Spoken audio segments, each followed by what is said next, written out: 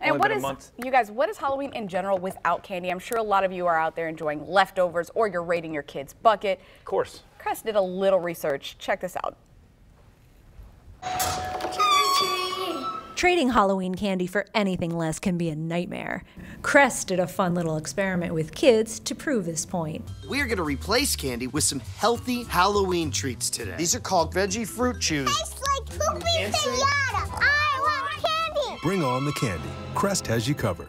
They also commissioned a fun survey and found that 86% of parents shamelessly steal candy from their children's Halloween haul, and not just one piece. The average candy-snatching parent devours a fourth of it.